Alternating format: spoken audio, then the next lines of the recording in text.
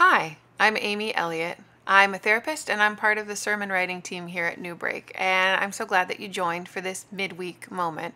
This is our opportunity to dig deeper into the message that we heard over the weekend. And so we've been in a series out of James, and last week we looked at James 4, and we talked about conflict and how do we navigate relational conflict God's way.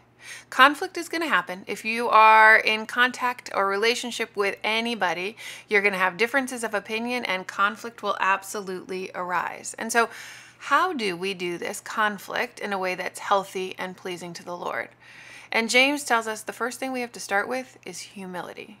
Humility means quieting myself, my own desires, my needs, in order to honor yours.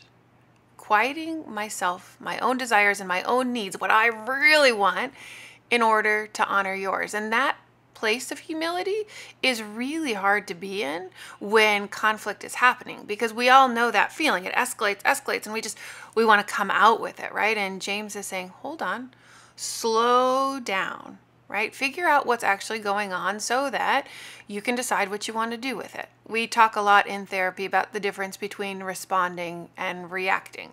I react when the feeling comes, and let me tell you, you can't control your feelings. You're going to have the feeling. It comes, and I react by just, I come right back at you. I send it right back out. Versus responding, where I have the feeling, anger, hurt, sad, whatever it is, and instead I sit for a second and I allow myself to decide how I want to behave. I choose how I'm going to reply, how I'm going to respond to you, rather than just have it come as a reaction. I don't want it to be that way, because when we just act out of that, we tend to just go in these cycles, these never-ending cycles. And the truth of the matter is, we're often fighting about things that aren't actually the problem. When I have people in counseling, when I have couples in counseling, I describe to them that we have these conflict cycles, and there's this imaginary line that runs through the middle of the cycle.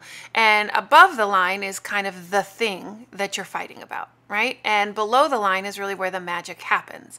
And so at the bottom, at the core, there's this need that we have from the other person, that anytime that's threatened or hurt or just kind of shaken at all, we're going to get into the conflict cycle. And so I tell women that mostly, and this isn't always true at all, but usually their core need is somewhere in the neighborhood of, I need to know I matter. I need to know I'm a priority. So let's put this into a premarital context, right? Or postmarital. We got a newly married couple, and she says to the husband, could you just wipe the crumbs off the counter? Sure, no problem. The next day comes, there's crumbs on the counter. Could you just wipe those crumbs off the counter? Sure, no problem. Day 3, just wipe the crumbs off the counter, right? And the guy's like, yeah, no problem. By day 5, she loses it. And he's thinking, oh my gosh, chill. These are flipping crumbs.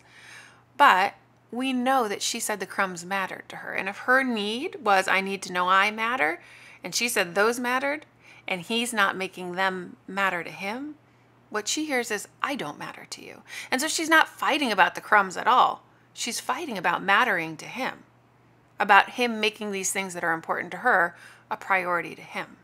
And usually for men, and again, there's nothing hard and fast about this, their core need is somewhere in the, I need to know you've got my back. I need to know you think I can do it. And so when we comment on their driving or how they're fixing something, they react very strongly, but it's not about that. If other people have had maybe some wounding in childhood and there's a fear of you're going to leave me, and you come home 10 minutes late and you can't figure out why your spouse is so mad at you, they're not fighting about the 10 minutes late. They're fighting about the fear that you're going to leave me. And so we have to be careful when we're in conflict that we don't just focus on the thing, because the thing is not usually what it's about.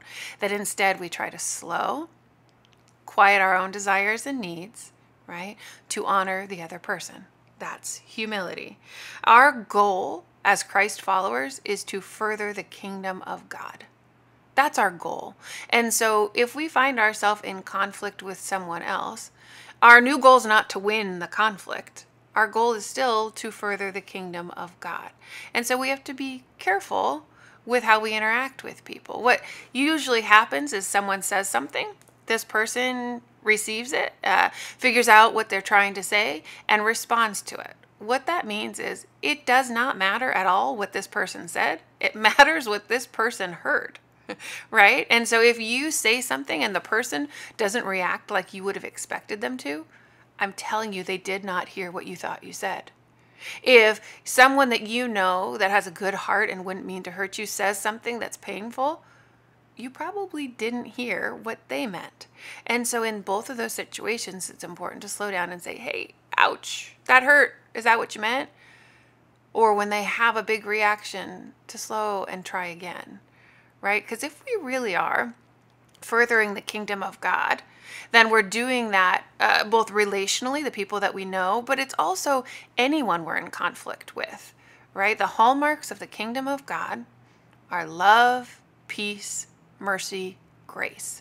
So those need to be peppered throughout our conversation all of the time. When I come home, is that how I'm treating the people in my life? And when I'm even not in relationship with them, but in conflict with them, we know during this election season, it's all over my Facebook post, right? People will say, I don't mean to be mean, but, and then they say something scathing. And so regardless of where you think Jesus would fall on a certain political issue, your question for yourself is, in the way I respond, am I promoting conflict or am I promoting peace? Are all the words that are coming out of my mouth, even if I don't agree with you, are they filled with love? Are they filled with peace? Are they filled with mercy? Are they filled with grace? If they are, we're going to get to a place of understanding. But if they're not, I guarantee we will stay in conflict. And so as we approach this week, I want to challenge you. I want to challenge you to think of a person that you are in conflict with. And like I said, this can be a person like that you know, or it can be a grouping of people that you have differing views from, or that you have started this back and forth on social media with. Just think of someone that you are in conflict with. And I want you to practice humbling yourself. If you were to quiet yourself and seek to honor them instead of your own needs and desires, what would that look like? If you were really serious about being a peacemaker in this world, if we wanted the kingdom, God's kingdom come as it is in heaven on earth, if we wanted to do that as Christ followers, I want to challenge you. Look for ways to love, to spread peace, to always have mercy, and to always show grace. When you get in conflict with someone, I want you to pray for them this week. I want you to pray that God would change your heart and would soften theirs as well. When we start to see people as God's creation, it softens us, it changes us. God made them. It's harder to be in conflict with people when we see how much their Father loves them. And so that's my challenge for you. Wherever you're in conflict, no matter how deep it is, look to spread the kingdom and to do it through love, and only doing it with the help of the Father who can enable you to do so.